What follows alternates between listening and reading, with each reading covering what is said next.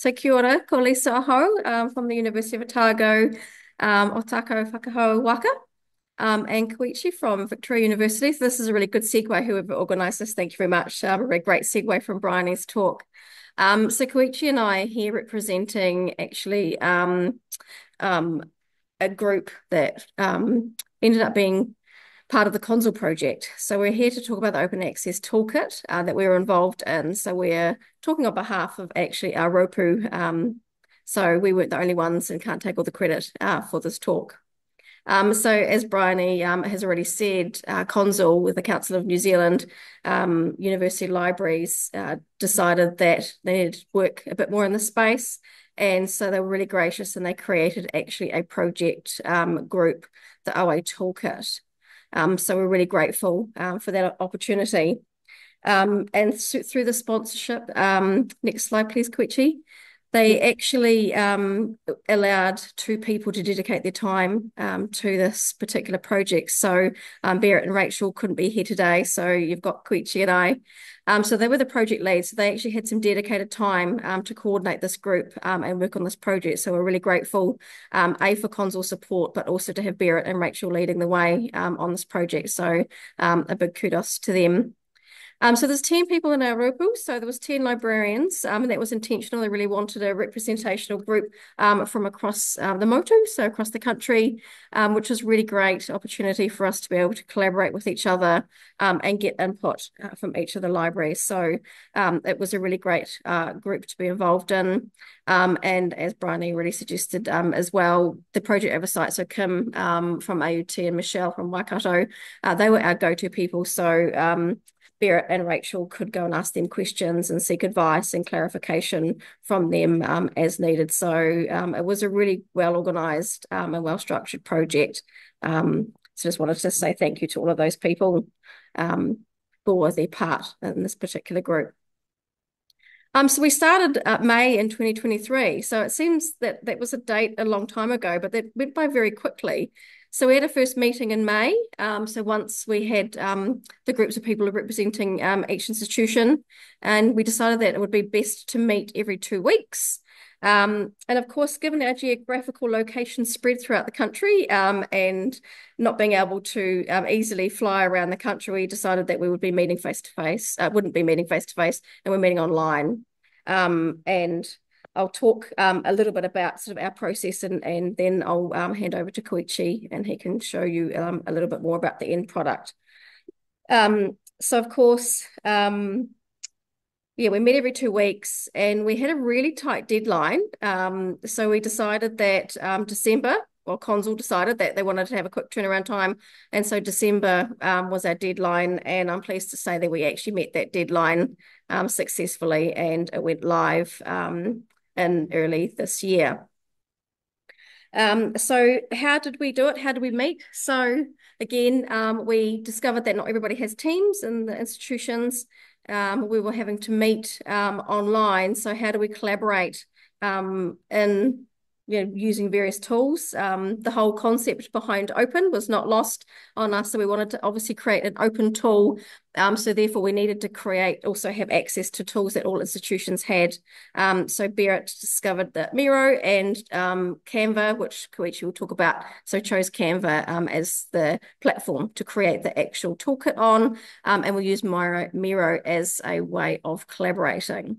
So what we did, we shared all of our resources. So we wanted to see what people were doing. We didn't really want to have to start from scratch. We knew that there was already a lot of great resources out there that people had already started working on and had already created, from postgrad workshops to websites to pamphlets, etc. So we didn't start from scratch, but we collated all of our resources together and shared and picked and chose things from there, which was really great.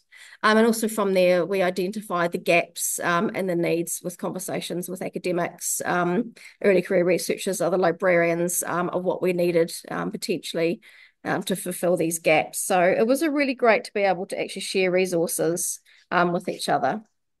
And so we've got an example of what our Miro board looked like. Many of us hadn't used this before, and I personally thought it was really helpful. So we had each topic We had different topics. We had our plan of action. We had our terms of reference. We had all of our contact details on here. So it was just this one place to look at. We had homework to do, so we meet every 2 weeks, but we had homework. If we couldn't make the meeting, we filled in some sticky notes on here. So hopefully you can see, it's quite tiny, but hopefully you can see we had some color coordinated sticky notes. So it was really easy for Berit and Rachel to actually see who made what comment, who was sharing what documents, and who agreed with statements. So we could actually put up a sticky note, and then other people could also tag in and say they agree as well. So it was a really good way of communicating with each other. And you can see some examples of the different topics and the different resources that we had, the gaps that each university had. So it was all in one place, and it was a really great way of communicating if you couldn't make the meetings or you wanted to share something. And we also, this is an example of, using the Miro board, making some comments, and then you can see on the other side of the screen there, stage 2, there's an example of the actual toolkit that was created and how we could also feed into that and add suggestions. We added our sticky notes in there. We added some little icons in there as well. So it was a really great way of being able to communicate with each other. But Kōichi is going to show you more about the actual toolkit in a second. So last slide for me. So of course, the project did come with some limitations. So we decided early on that, of course, journals is really, popular. Open access, people think of journals, but we're quite conscious that there's other open access. We would like books, book chapters. But we decided that was actually quite a big part of the process. So we decided that we would actually focus on the journals, how to publish open access journals, with the idea that people could adapt this to other resources as well. So that's something that people can work on down the track. Again, as I identified before, all the universities are on different platforms and systems. Not everybody had Teams, not everybody uses Zoom, not everybody has access to different editing, video software, etc. So we were really conscious that we wanted to make something that was open and accessible to all, and that meant obviously using something that was open, which is why we went with Canva and Miro. Really early on, everybody was really enthusiastic about signing up to this raupu and joining in, but then quite quickly other work took over. And so the different levels of capacity became a challenge, but having the Miro board and being able to communicate on like that was really helpful. So we could go away and do our homework and talk to academics and talk to our colleagues and come back and use the Miro board. But it actually ended up being a core group of 4 people who actually created the actual toolkit, with us, the rest of us having some input and sharing ideas. So thank you to those 4 who actually did create the Canva, because they did a lot of the hard slog. And of course, research is incredibly time poor. So the whole idea of this toolkit is they can dip in and out of things, they can grab things at their leisure. And we've made different versions as well for people that they can online, they can also print it off, etc. So Kōichi will talk about that shortly. And also just we point to note that out of scope, we decided that rights retention and research data management need a whole toolkit for themselves. It's a whole other conversation. So we decided very early on that those were out of scope. But again, the idea of the toolkit is that things can get added in, and universities, anybody in the world can add extra content at their leisure. So we decided that we'd focus on journals, and those other ones would be out of scope. So yes, I'll hand it over to Kōichi now, and he can carry on and show you some more exciting parts of the toolkit. Kia ora, Lisa. Kia orana, Tefana. My name is Kōichi Inoue. In this part of the presentation, I'm going to show you what we created in more depth, and then also how you can possibly adopt this toolkit. So it's it's an infographic guide to publishing open access with an Aotearoa, New Zealand specific context and perspective, like 5 stages of publishing. So research cycle, there are many ways to divide the cycle, but we wanted to sort of like make it simple and then stick with just 5 stages, which is planning and choosing a journal and submitting manuscript after acceptance and post-publication. Normally, we receive queries from researchers at one of these stages. So that's why we went for this. And it's a digital template, so other institutions, universities and current research institutes and etc. can customize it. So we want as many people as possible to adopt this resource. And it's openly available under CC BY and share alike license and hosted by Open Access Australasia. And this is just like icing on the cake, but like while we are working on this project, we noticed that the biggest funder in New Zealand, Minister of Business, Innovation and Enterprise, doesn't have their research funding policy indexed by Sherpa services. So we contacted Sherpa, we contacted MB, and then now it's all indexed. So, and this is a draft template. We worked on a few drafts, and then everybody had opinions, and we tried to incorporate all the other opinions, but we wanted to basically create a resource that is self-explanatory, something easy to understand from a researcher's point of view. So it provides a high-level overview of the things researchers need to know and consider at each stage, and links out to high-quality supporting resources if researchers want more in-depth information, and it enables institutions to insert branding and links to proprietary, unique supporting contents and resources. So that's the bare bone of the template. At the top, you see a chart or some sort of infographic, and then to the left bottom, you get some of the pro tips from seasoned librarians. And then at the end, you'll see checklist. So these researchers can just tick, tick, tick, tick, and then move on. Thanks to Open Access Australasia, they agreed to host our resource. Everyone here probably know how to get to this page, but I'll just put the link in there. I'll just move on to the live site. Okay.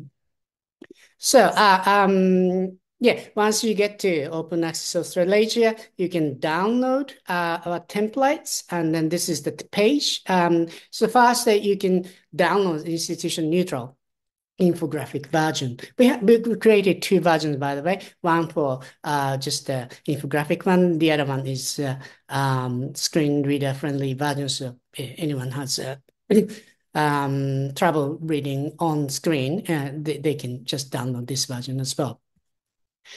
And the ones I'm going to show you today is more the templates for specific institutions. So you can just customize on Canva and Word potentially. It looks like, so you have to have a Canva account. It's a freemium account, so you can just create it for free. And once you create it, and you click and then download it like this. I'll just make it a bit bigger. So hopefully you're looking at this on the Canva. But anyhow, this is basically the template for different institutions. As you can see, red parts, you can change it. So you can insert branding here, and you can also add specific resources in these red links. I'll just explain how it's kind of self-explanatory, but I'll explain how it's laid out. So at the top, you see this like a chart or infographic. At the top boxes, in the top boxes, we ask questions. We ask researchers questions that they need to consider. For example, does your institution require to make your published outputs open? And then if the person doesn't know the answer, they can move down, and then we direct them to the resource that should answer these questions. And then, yes, there are case-by-case cases, and if they needed further support, they can go further down, and then they'll find the support services across the university.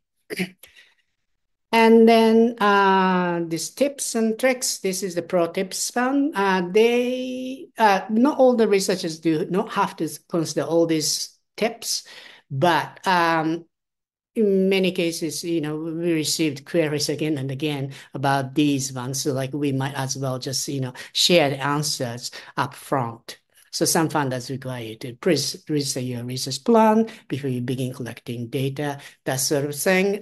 It depends on the discipline where research is working in, but yes, we just keep these tips. And checklists, you can see, these are all these checklists are related to the infographic at the top. So if they haven't done this, they can go back to relevant questions. And then they can move on. Or they can just wait till the next stage comes around. So going back to oh yeah, sorry, I was gonna just show you quickly this accessible version, more screen reader friendly version. Basically, we took out all the images and then added the text so that they can just read aloud, use the read aloud application.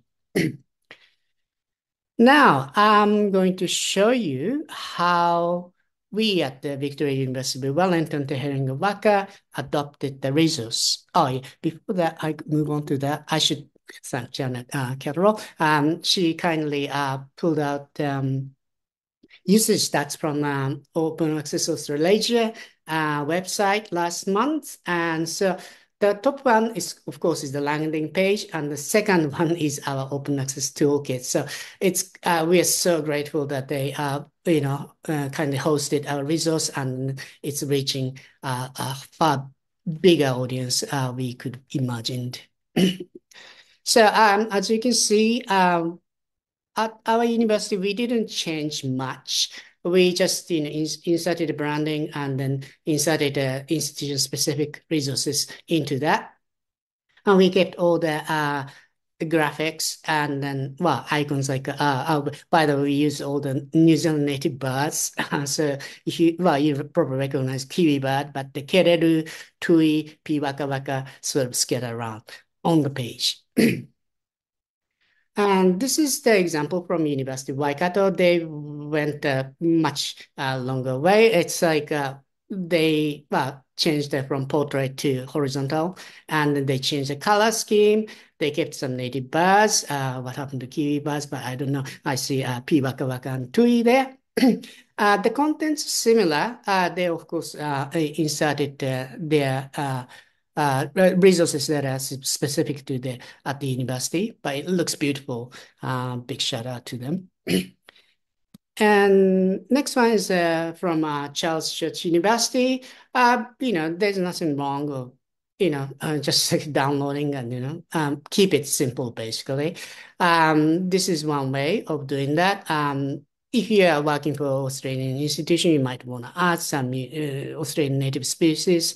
My personal favorite is wombat, but we can just add crocodiles or kangaroos or whatever.